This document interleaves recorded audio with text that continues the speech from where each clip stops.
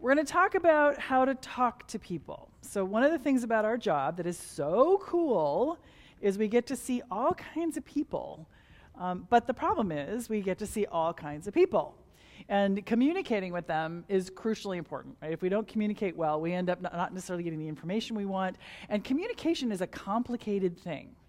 You know, any of you in a relationship know communication is a complicated thing, and there are lots of components to it. So we're going to power through a little over 50 slides, and in this handout for you are some suggested phrases you can use that I'm not going to specifically go over in detail because you can read just fine, and my reading them to you is dumb. But the reality is there's certain phrases that are sometimes very helpful to have that we'll go through as we kind of approach this. So we know patients come to the ER for lots of different reasons. Sometimes it's because it's convenient. They happen to be there because it's a working mom and her kids are sick and she's now after work, and that's the easiest way for her to get seen because she can't get in the doctor's office. Or they think they're having something serious. You may know it's not serious, but they think it's serious. Or what's serious to them may not be serious to you. Breaking an ankle might be really important to somebody who needs to work. Or they have a pain issue. They really need their pain controlled, or they need a prescription refilled. Whatever the reason is, our job is to sort of communicate with them and get the information that we need and not kind of rush to judgment. And one of the things that makes this really helpful when you approach your job is to be very zen about your job, to not rush to judgment, because when you do, you often end up making mistakes if you do that. So communication is key. It is difficult to do in our situation, though. There's lots of noise in the background. There are 5 new people coming in. You are at the bedside of somebody that's not having a critical problem, and you know that 10 minutes from now there's a code that's going to take you away for half an hour or 45 minutes in that person's bedside. You have a lot of juggling you're doing. You have a lot of balls in the air here. That being said, there's still ways to do this that is very effective, that you can really communicate well, that make the patients happy, give you the information that you need, make their families happy. Lots of sort of tools you can use in this regard. So let's start with nonverbal communication. It's so funny. Rick kind of thinks the nonverbal communication thing is baloney. I think it's powerful. And so you know how powerful nonverbal communication is. Say you're at the airport on your way flying home today. You can not hear the conversation on what's happening, but watch somebody over in a group over there, or a couple that's having something going on, and you know who's having a great day, you know who's having issues between themselves. Watch a television, watch TV, and turn off the volume. You don't need words to know what's happening on that screen. Nonverbal communication, from facial expression to how people are using their bodies, it turns out it's probably about 40 to 50%, maybe even 60% of how we communicate. Much more important than words. So, and how the patient is communicating to you nonverbally is important, and going back to them. So a lot of communications happens nonverbally. So you can look at someone and know what's wrong. You can tell which person here is bored, which person here is frustrated. You can tell. These people, you can tell which one's in a power position, which one. This is the power position, right? The blue suit, the power position. This is the thing that people do to sort of dominate in a situation. Politicians do it all the time. You can watch it on television any day. And facial expressions are very helpful. A word coming out of someone's mouth may be one thing, but if their facial expression is another, now you know something's up, something's not quite kosher. You know it in your relationships. It's the same way in the ER. How your facial expression comes across is crucial. You need to be sort of open. People aren't going to communicate with somebody who comes in with a big old frown on their face. You need to have an open, smiling, please talk to me kind of face. And so if you're coming from a stressful bedside situation, or you're coming from a code that was just really terrible and sad, you need a moment to regroup, to make sure it's the sort of talk to me face that you have on when you go into a room. So your expressions are really, really important. The other thing is your body movements and posture. That my husband was a director of his ER for a really long time, and had one of the people who worked for him get a whole lot of complaints, despite the fact that this individual was a really, really good practitioner, like a really excellent clinician.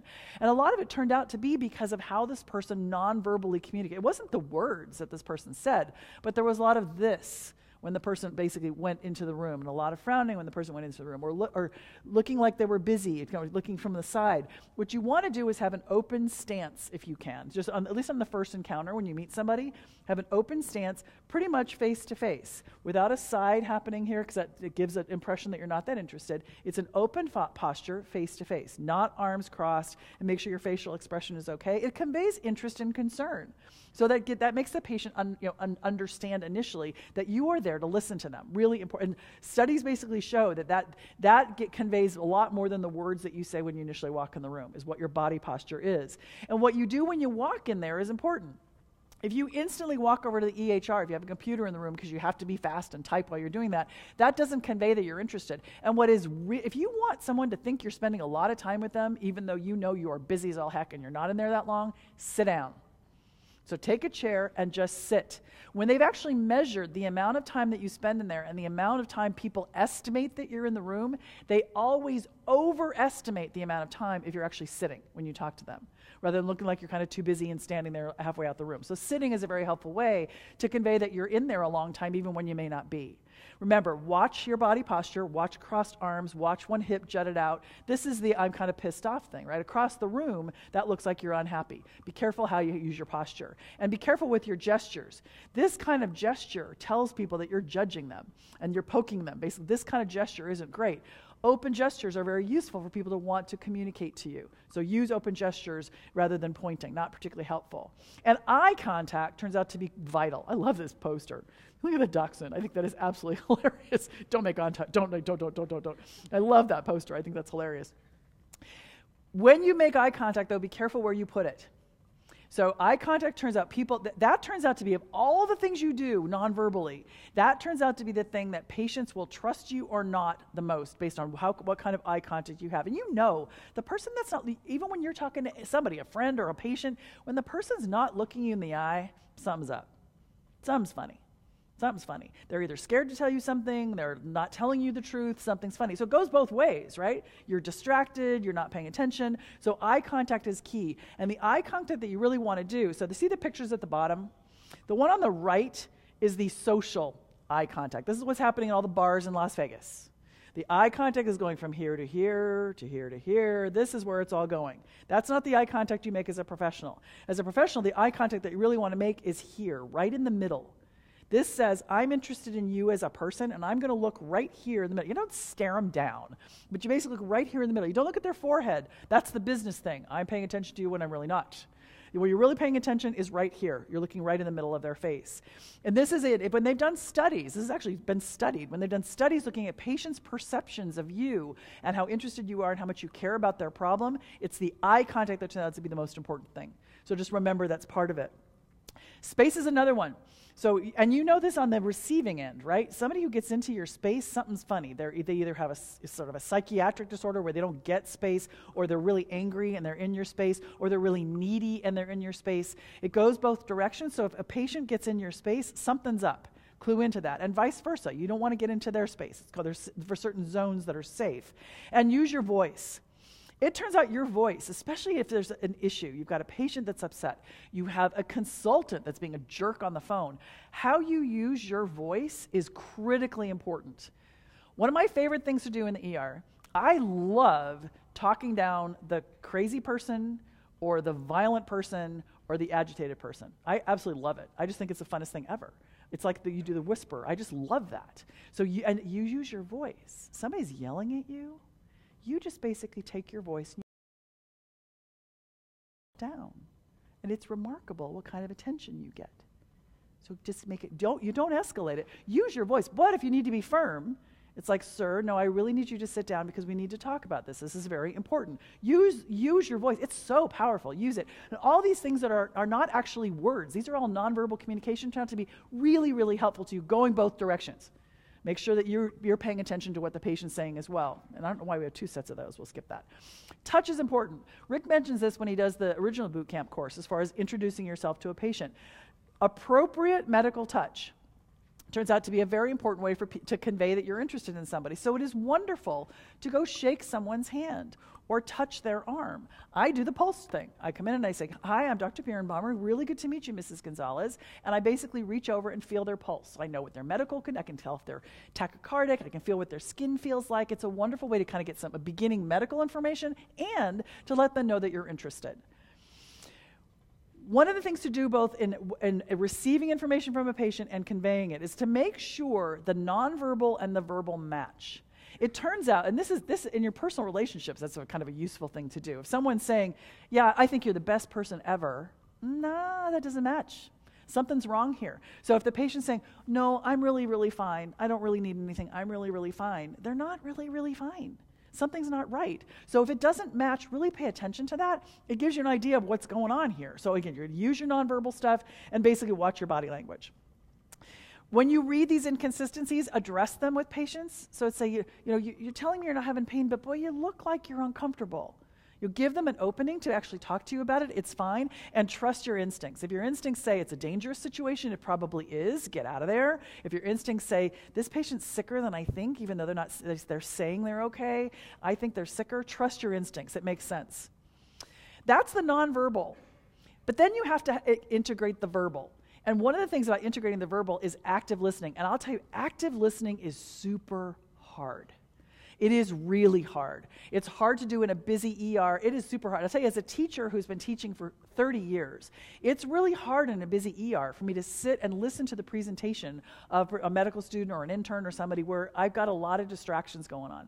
You have to really, really focus to be an active listener. And I'll tell you, in an ER, effective listening, it's really hard when you know there's a bunch of stuff going on. Your charting's happening. They're waiting for a consultant to call you back. There's a nurse that's been paging you a million times, and you need to pay attention here. So one of the things to do is to don't interrupt, listen, and paraphrase. That thing we talked about in the tricks of the trade, paraphrase. If you do find that your attention has drifted and you haven't quite heard, either ask them to repeat what they just said or paraphrase what you've heard and see if there are any gaps. Did I miss anything? Is there anything I should know beyond that? Ask so that you basically have that. And listen to their words. Okay, listen to what they're saying. Don't pass judgment. Listen to their words and try to figure out what it is they're trying to tell you. While you're doing that, to make sure that they know you're listening, to be like you would, if you're having coffee with your best friend and they're telling you about the great trip that they just took to Las Vegas, while they took this awesome course to learn about being a good advanced practice clinician, you're going to be all excited. You're going to be nodding. It's like, God, that sounds great. That must have been a really great course. You're going to be nodding, right? That's what you're going to want to do when you interact with the patients as well. It's fine to be a normal person, not just the clinician. It's fine to be a normal person and say, gosh, it's really great. Oh, your ring is beautiful. Oh, your husband had that made for you? How great is that? It's a wonderful way to kind of get a rapport with the patients. It's wonderful. And again, repeat back. Make sure that you paraphrase that you're hearing correctly.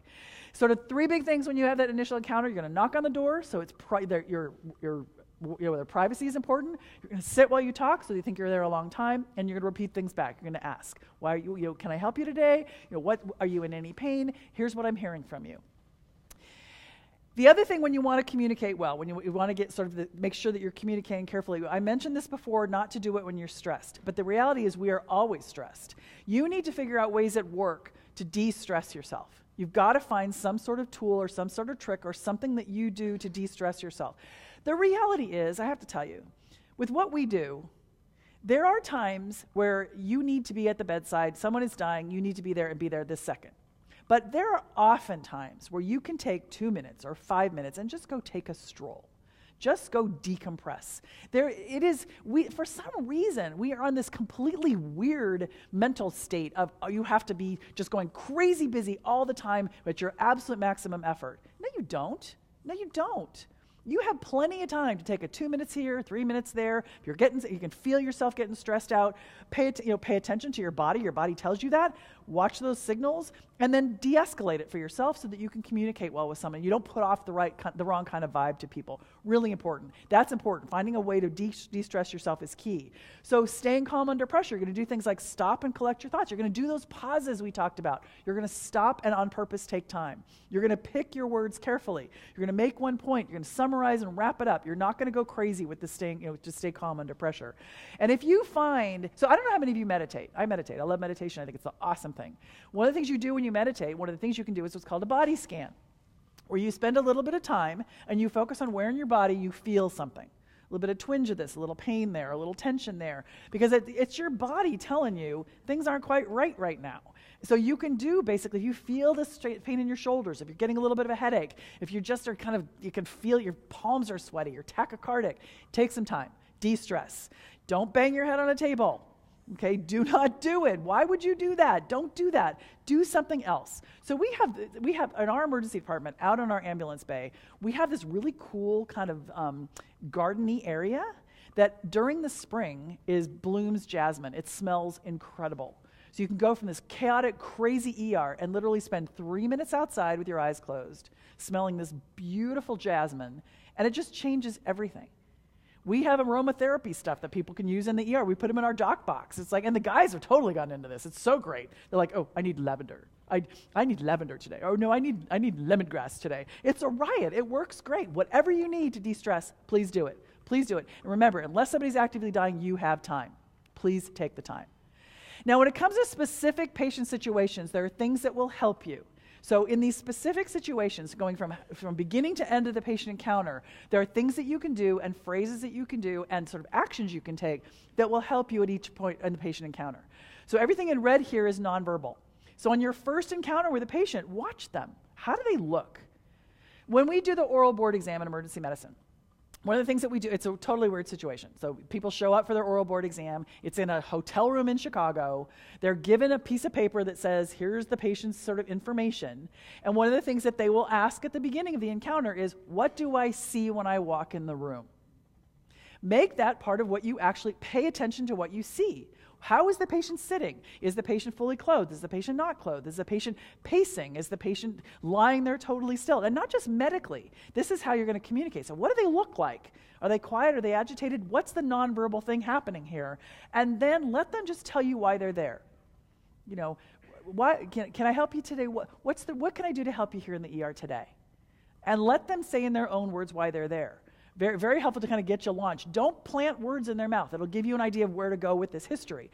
And remember, they're there. Why are they there? They're worried. They think they have a bad disease. They need their prescription filled. They're having pain. Figure out that there's something that's uncomfortable that they're there for. Acknowledge that. Gosh, I'm so sorry you're in pain. Let me address that for you.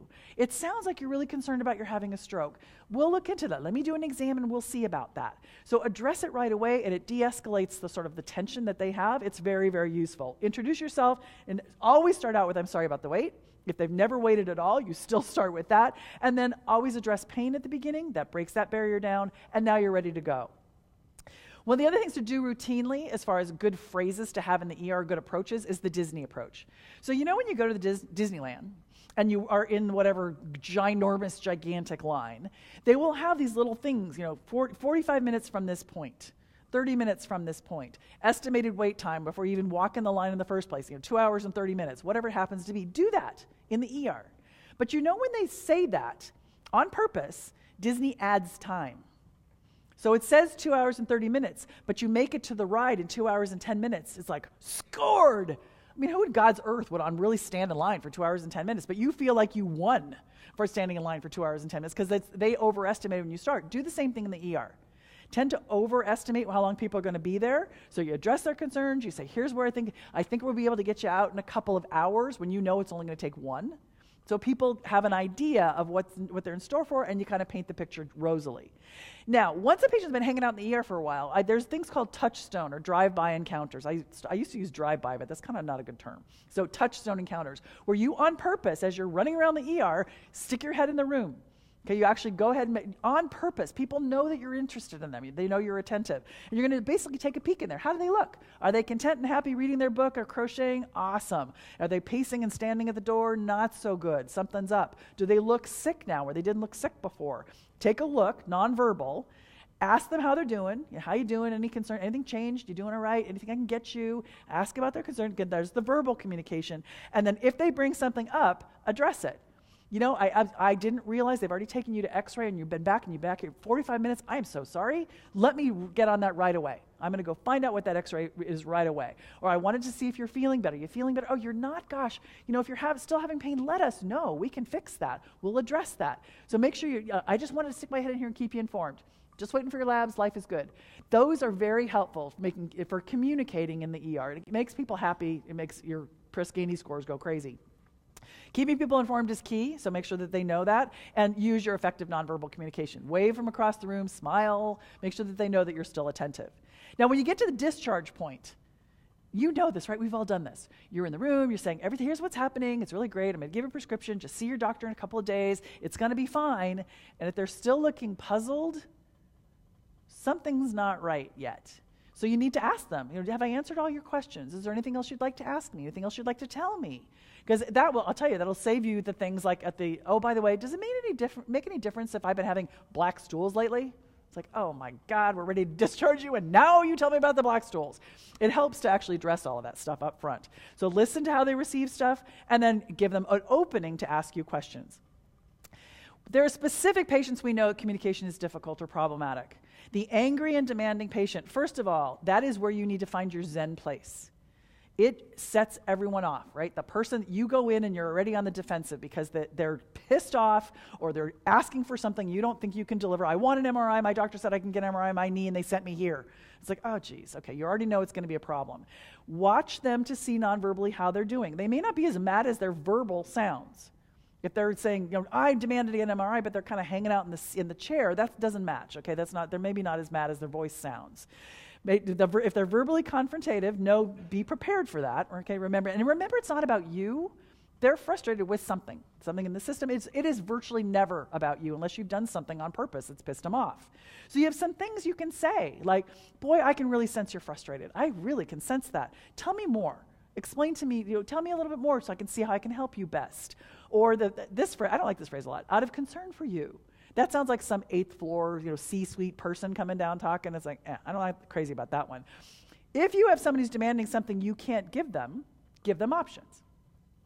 I would love to be able to give you an MRI today, but honestly, we just don't do MRIs and knees in the ER. It's just not something that we usually do, but we can certainly arrange that as an outpatient. I will do my best to facilitate that, and I know you're uncomfortable, so let me give you something for the discomfort in the meantime.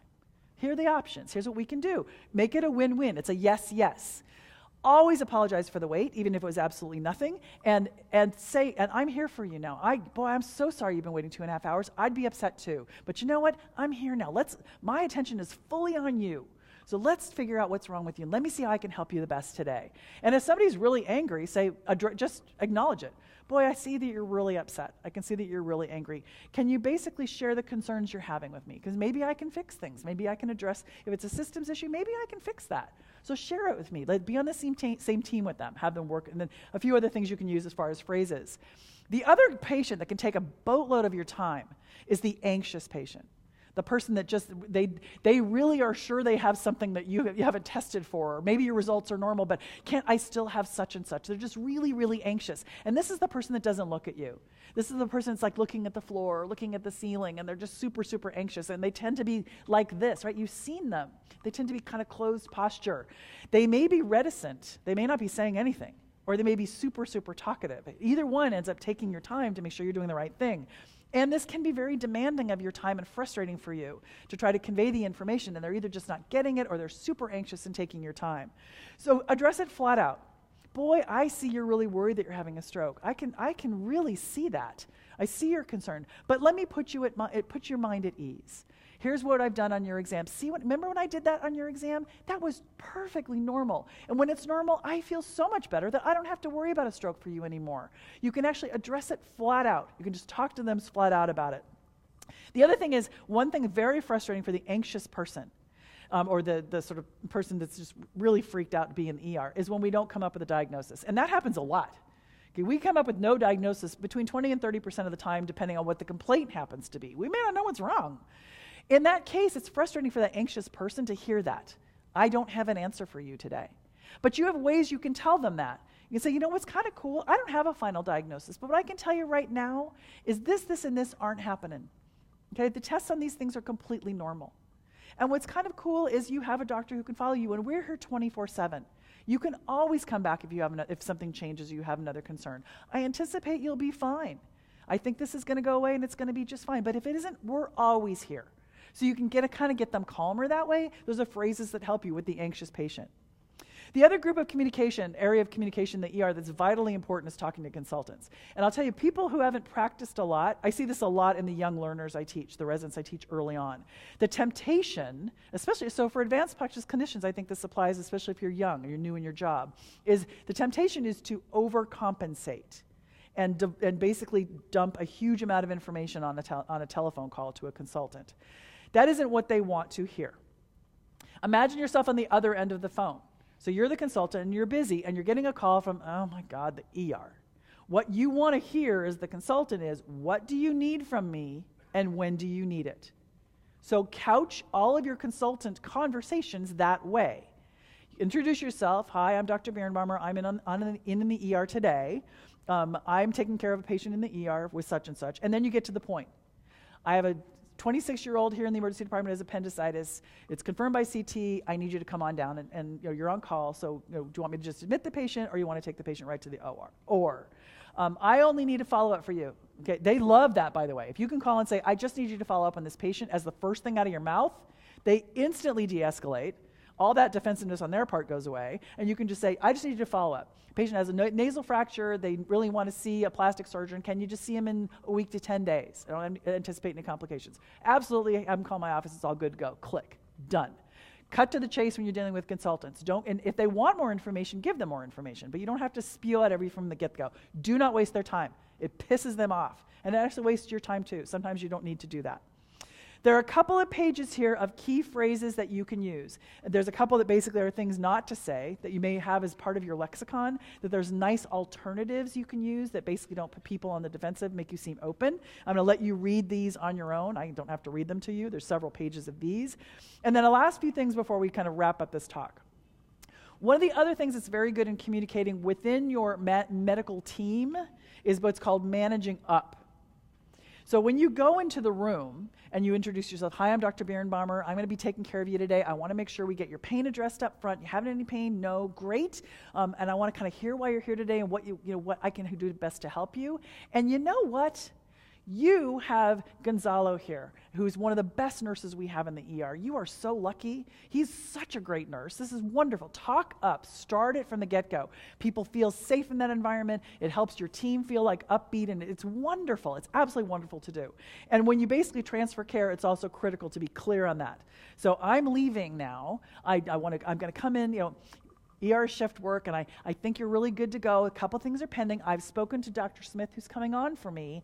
They're going to basically be taking over, and here's all we're waiting for. Your CT scan, I've told him about your chest pain, told him about your belly pain. He's got all on board. He's going to check your CT scan and wrap things up for you. It is a bad practice, and it's tempting, and a lot of us do it, to basically at the end of your shift, clock out and leave without talking to the patients that are still in the pipeline. If something goes wrong in there, first of all, sign-outs are an area of risk. And if something goes wrong in there, the patient's going to say, well, the person never came back to tell me what was wrong. And then this thing went wrong, and now it's not a great deal. So it really is a very helpful practice to just run by each room, just like you had been doing your little touchstone things, run by each room and say, gosh, it's time for my shift to be over. I have a great person coming on to take over. They know everything about you, and all we're waiting for is this. Done. Makes them happy, really happy. The other thing to not do, which is sometimes really hard, especially if you have a jerk of a consultant, is to not say something disparaging about another practitioner.